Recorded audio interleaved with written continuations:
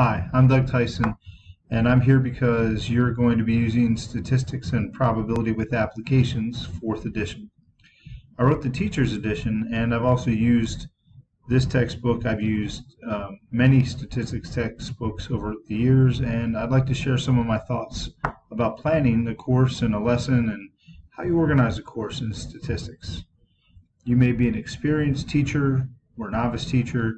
You may be an experienced statistics teacher or a novice statistics teacher, and I'd still like to share what I think about planning and how you get it done and how you get things accomplished in the classroom. So my goal is to get you to teach like a veteran, a statistical veteran from day one. And just to share with you a little bit about myself and my passion, I do what you do every day. I teach in Central York High School in Central York School District in York, Pennsylvania. I have been teaching for a long time, and I do what I love. I love teaching, and in particular I love teaching statistics, and I have a real heart for helping teachers to teach and teach statistics in particular. It is not an easy job. We have a difficult job. Sometimes it can feel unrewarding, and other times it can feel amazingly rewarding. But it takes planning to get all that done. And so I'm here to try to help you with that. I've tried to keep the novice and the experienced stats teacher in mind with my ideas and thoughts. And I do that when I wrote the Teacher's Edition. I did the same thing. I tried to keep my perspective both for somebody first coming into statistics teaching and also for somebody who is an experienced teacher. I think you'll find something for everyone. Now we're here to talk about planning, but I'm going to be honest. If you are like me and you're a math teacher and you're going to teach statistics, it's going to take a transition. I used to be a math teacher. I guess that's the better way to say it. And now I'm a statistics teacher. My full course load is just statistics courses. It's very popular at our school, and I couldn't be happier. I really enjoy it. But you have to plan for some changes in your perspective and in your academic focus. So statistics, the stock and trade of statistics, is uncertainty and chance. And that is very different from mathematics. And so you have to plan for that. And you can see down here we have on the left, where'd my mouse go? There we go. On the left we have the graph of a function and the equation of the function. And that's a mathematical construct. On the right we have what the same thing would look like perhaps in statistics. And in statistics, we still have an equation, although you'll notice some differences. Sometimes we use names for variables. Sometimes we use y and x. There's this funny hat. It's called a hat there. And when you look at the graph, I still see the graph of the function. That's what we would call the mathematical model. But I also see individual data values. Those are the individual points in the scatter plot. And you'll notice that in this case, the soda remaining, that would be the y variable, does vary. Even for the same amount of time tapping in seconds, the soda remaining does vary. For 4 seconds there's variation, uncertainty. And statistics very much reasons in the face of uncertainty and chance. We still want to make the best and most reasonable conclusions we can. There's a lot of explanation and exploration in the course, and that's different in many ways than mathematics. And so you have to prepare yourself for that. And we tend to use real data. Data are just numbers or information in context. And so you'll notice again here on the left, this mathematical function doesn't really have a context. And in some ways, mathematics gains some power by abstracting. But statistics has a different focus, and it's usually buried completely within the context. It is engulfed by the context. And so that's just a difference that you have to plan for. So to be able to plan effectively for the course and for lessons and units, you should have some sense of what the book structure is all about. And so this image here is borrowed from our textbook, and you can see in the brief contents, the book is structured by chapters. So it's very familiar to many of us. And within each chapter is a series of lessons. Many textbooks might call this a section as opposed to a lesson. There are 11 total chapters in the textbook, and each of them has about 5 to 8 lessons per chapter. Okay. And if you look here, you'll see the picture of the opening of one of those lessons in the textbook. And you'll notice here, right at the start, right after the title, right here, is learning targets. And those are a big feature of this book. There are 3 learning targets in every lesson. Caveat, occasionally there's a lesson with 2 learning targets. But the learning targets are there to focus everybody, to focus teachers, to focus students on what it is students should know and be able to do at the end of the lesson. Each learning target has an example somewhere in the lesson that highlights and illustrates the big ideas in that learning target. And so if you look at the example shown here in blue, this is the title of the example. But in orange, checking for association, that's an abbreviated learning target. It matches one of the 3, possibly 2 learning targets in the lesson, and it's slightly abbreviated so that you can tell what is matched with what. And then at the end of the lesson is what we call the lesson app. Now this is a fantastic feature of our book. The lesson app is a single context within which all learning targets, or most all of the learning targets in the lesson, are reviewed or applied. Right? Lesson application, lesson app. And this one's about young squirrels and whether or not they're more cautious about being fed in New York, in Central Park. You'll notice one important thing here on the top right. This lesson app has a play button, and that links directly to a video if you have the ebook, and if not, you can find it online at the student site and teacher site. That video explains the lesson app to students and to teachers and goes through the answers step by step. And remember that summarizes, for the most part, all or most of the learning targets in the lesson. So it's a really valuable feature. And I'll talk a little bit later about how I use it within a single lesson, what my plan is for a lesson app. It's one that we don't think you should miss. There are also video explanations of lesson apps. Okay, so now I put that in parentheses. The answers to the lesson apps are also in the teacher's edition. So these lesson apps can help, these videos can help you feel more comfortable with the content, but also help students review the content before they try homework exercises or if they get stuck with homework exercises. So that's how the book is laid out.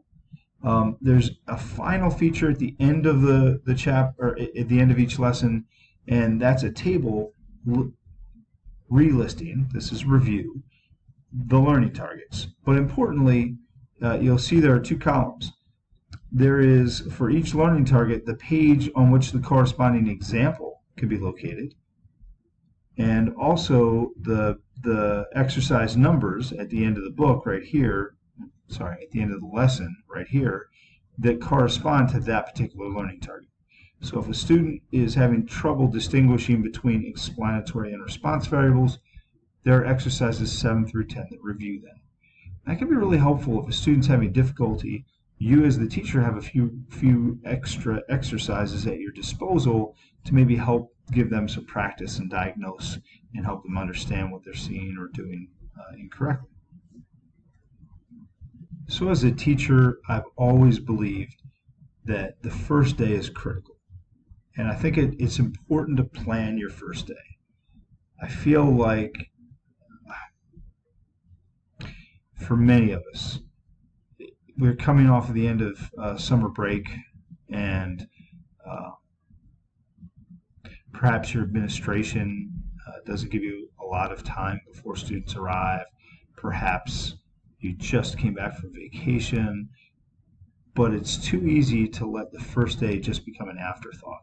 I think it has to become very intentional to get the most out of your course and to get your students excited about what you want to do and what you want to teach them. And so on the first day, I would strongly encourage you, don't go over the syllabus. Don't even bother. And I wouldn't go over classroom rules either.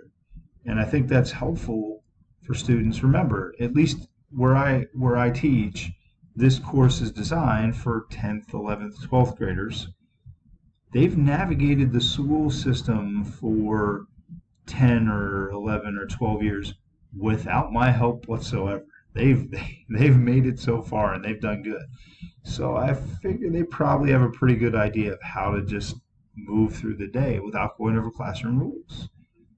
So what I do want to do with my students is an activity. I want to get them excited about statistics.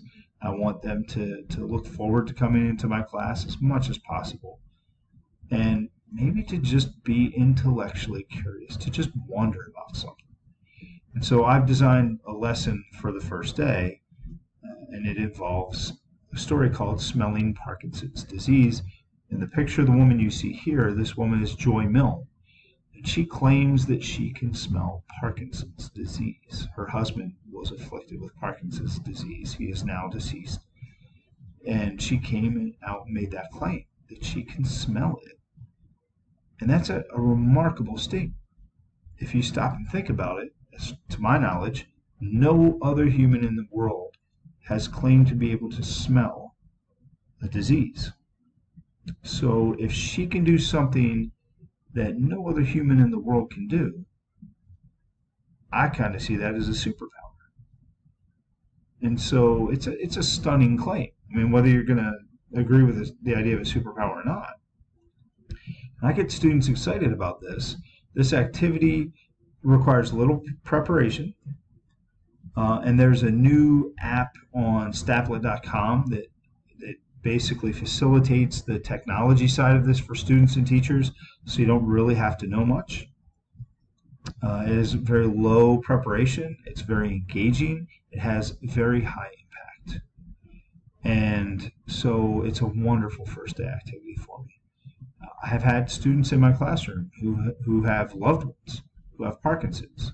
One of my students had a father who had Parkinson's, who was a former colleague of my wife. And it can be treated with dignity and respect and be a wonderfully successful lesson, and was very, very engaging and intriguing. The full activity and video have a description and and along with the videos introducing the lesson, there's a video that explains how I run the lesson. So all of that can be found at the website Mr. Tyson Stats /AP Stats, MrTysonStats.com/AP Stats. I really encourage you to. Please don't get me wrong. There are wonderful other first day activities, please, and they're very engaging too. And in general, I would just suggest do an activity with your students. Get started in statistics. Collect some data. Do a little inferential thinking. If you don't know what that is, that's okay. That's what this lesson leads you through informally, is this idea of inferential thinking. But they're already pre-made for you. Now, if you're not sure where to get other activities, I'll talk about that in just a little bit. So now let's actually talk about planning the course. So we plan the first day. We're going to talk about planning the course. How do I plan an entire course out? So the first things to know are just the number of class meetings.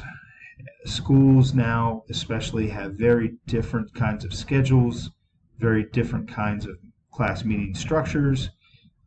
So just knowing how many times you meet with your students can be very helpful. And also know if you have to meet any state requirements for this course. And then you can look at the pacing guide in the textbook or in the teacher's resource materials. So there's a 180-day pacing guide, and you would find this in what we call the blue pages. So in the teacher's edition, only in the teacher's edition, before the chapter are specially colored pages like you see here. They're very pale or light blue, and so we call them the blue pages. And one of the things I give you there is this pacing guide. Now there are other things like the big picture. How does this chapter fit in with previous and future chapters? There are habits. There's advice about habits that I want to develop in my students, and brief content overviews and resources that you can use to teach the course that aren't mentioned elsewhere, other resources that I can list for you, and resources that we've provided you. They're all right there listed in these blue pages. But for planning, the pacing guides are also there. And so there's a 180-day pacing guide and also a 90-day pacing guide. I teach in a school where we teach the course in 90 days, and this is what we would traditionally call a semester. And so my pacing looks much more like the 90-day pacing guide. Now there are also other, I know if you're given 90 days, fire drills, emergencies, assemblies, every kind of thing comes up. And so you may not have exactly 90 days.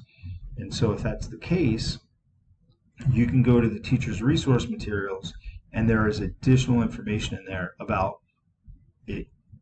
how to trim down from 90 to 85 or 80 days, what things you might want to omit or not include or skip in your course to fit different kinds of schedules. So after planning the course, you basically want to plan out unit by unit. Right? So now you know about how many days you have. How are we going to break that up into units? And units essentially are chapters here. So you can plan on one lesson per class meeting, one lesson per day, if you will. And then you can adjust as needed. Now, in addition to one lesson per class meeting, and again, I remind you, check out the blue pages. You can see down here, this is from chapter 2. And besides the big picture, there's the pacing and assignment guides. And so here's the pacing guide, the 180, or the start of it. So after this, one lesson per class meeting or so, then you should definitely plan on doing the in-book activities. Now, there are ones that have been tested by teachers, real teachers, in real classrooms, just like yours. And you should check in the teacher's edition. On the side of the activity will be an activity overview in the teacher's edition. And it should give you some sense of how much time that will take. Generally, these activities are short. They do not take full class periods. And so they're meant to be woven right into your lesson. And so you don't need to set aside any extra days for the in-textbook activities. So as you're looking through your unit, you should also include, besides roughly 1 day per lesson, a mid-chapter quiz. I usually do that. Now, if you don't want to do that, then at least do some review mid-chapter, some check-in. And there's advice, again, in the pacing guide and in the teacher's resource materials about what things you might want to do. I have some activities for you to do. I have here an optional assignment. You can assign certain even numbers to review things that you've seen before, certain even exercises, and more on exercises later. You should also try to plan some sort of culminating activity where appropriate. There are some already made for you called student projects, along with scoring rubrics. They're already in the teacher resource materials for you. And in just a second, we'll talk about where other places are that you might get activities, both for a single lesson and for a culminating activity at the end of a unit. So you may want to build those in.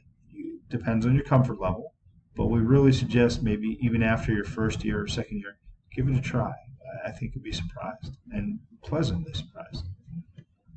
I always build in a review day or two, and that can be very much your preference as a teacher and knowing your students. And then a test day. And so I add all that together to kind of get the length of a unit. How long is this unit going to take me?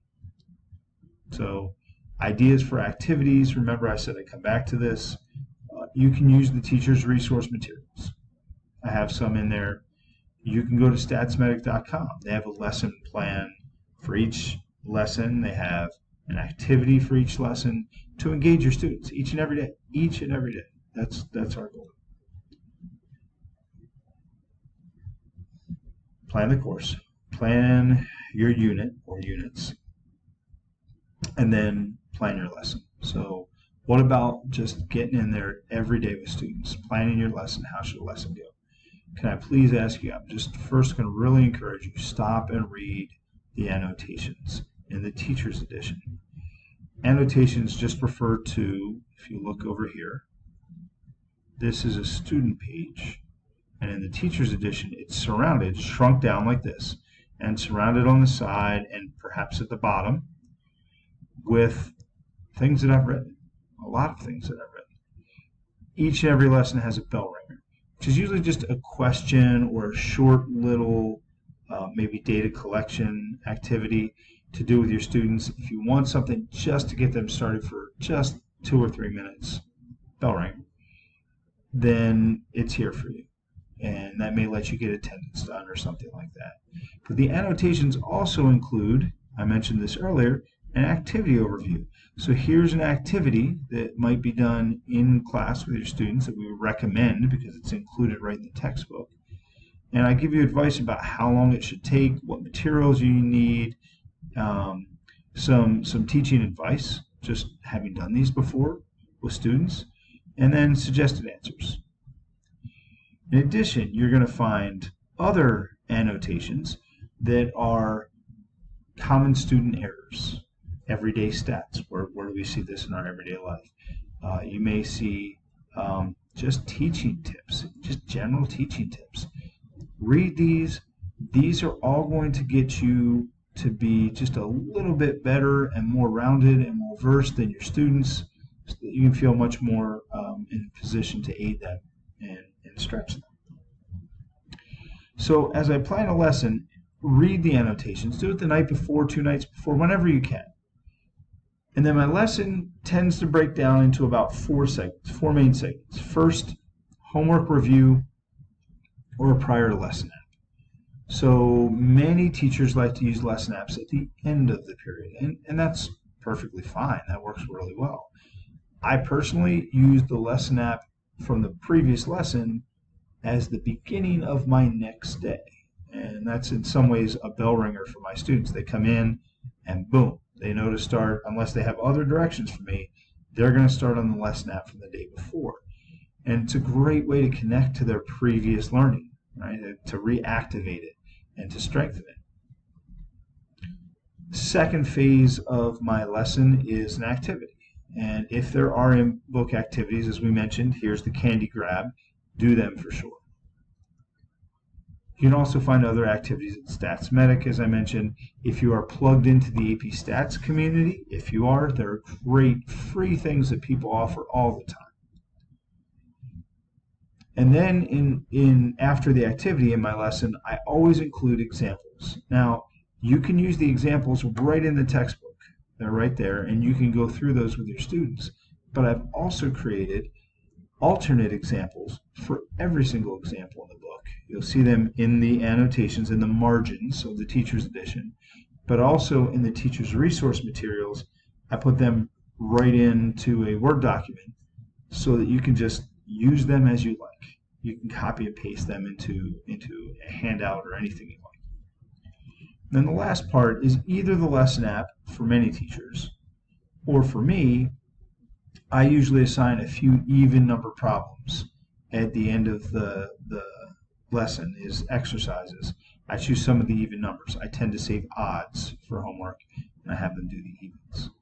You can see here the lesson app does have the answers right here, right in the margin, and this is from lesson 3.5. Remember that play button means there's a video as well. So that's the basic structure of a lesson for me every day, and it works very well. And that actually makes the days when there is a change feel kind of cool. There's a change. You have a little routine, but change is good. And so before I wrap up here, I want to talk a little bit about homework and exercises, because that's usually an important part. Let the student practice just a little bit. It doesn't have to be overkill. So there are 5 types of exercises in SPA 4. Building concepts and skills. Now, these are generally reading comprehension, and they're there to help assess when you are concerned if your students really understood the reading, if you assign reading, or if you want them to pick some things up by reading just a few things, you can use some of these building concepts and skills exercises. Second, you have mastering concepts and skills exercises. And these just assess a single learning target. And they're the ones in this learning target table at the end of the text, at the end of every lesson. And you can see here, this learning target, make predictions using regression lines, keeping in mind the dangers of extrapolation. Each of these exercises from 9 through 12 assesses that particular learning target. So applying concepts are exercises that combine 2 or more learning targets in the same context. And then there are extending the concepts, which is exactly like it sounds. You can think of them as enrichment. If you have a student who's really curious, you can take them a step further. And then finally, recycle and review. I always assign at least one recycle and review exercise every time I assign homework problems, homework exercises. And that's because I always want my students to review. Just one question. And if you take a look at them in the book, you'll see that the recycle and review exercises have a little code at the start that tells the students what lesson it's from. So they can actually just go back and find it quickly. It is not too laborious to go back and review just one question, just flip back to, and it tells them exactly where to flip back to. So finally, how do I assign homework, or what about assigning homework? Well, if you have sapling, your reps are going to address homework via sapling. They'll take care of that.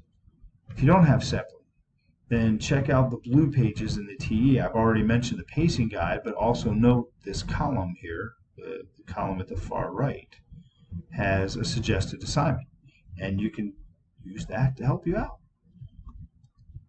Typically, the answers, the suggested assignment includes odd numbers, and the answers to those odds are in the back of the book. So if you're a teacher who prefers not have students not have the answers while they're doing the exercise, you can actually just assign the even number that it's paired with. And so 7 will be paired with 8. And so 8 would be very similar to 7, and you could assign that instead. There are explanation videos for all lesson apps. That's if students are having trouble with homework, you can give them access to those so that they can have review and help them understand what's going on in each exercise. There are also explanation videos for selected exercises. Every learning target has an exercise, one exercise somewhere in the back with a little play button icon. Students can go watch that one being solved and by an experienced stat teacher. So I try to be really efficient with class time. I don't want to spend lots of time going over homework. I want students to understand the concepts, but I don't want to have to go over every answer. Remember, they do have access to all the answers. But for my class, remember, I begin with a lesson app from the day before. We very much review those learning targets, those concepts, as we do the lesson app. And I can address concerns and questions from students right there in that context. So, my advice, start with the recommended assignment. See how it's going for you and your students, and adjust as necessary. But at least you have something to begin with right here. So before I go, I'd like to take a minute to thank you on behalf of Darren, Josh, and Luke, the lead authors, and all of the people you see on the right, the content advisory and supplements team. Say thank you. We're all real teachers. We do what you do for a living. We know the struggles, the difficulties, the joys, and the travails sometimes of the job. And we really appreciate it. We take our time outside of our day to put together materials that we think will be useful, helpful, and effective for teaching your students statistics. We really want to thank you that you're giving us the chance to show you how we do it. Good luck as you plan your course and teach your course. If you ever see me, stop and say hi.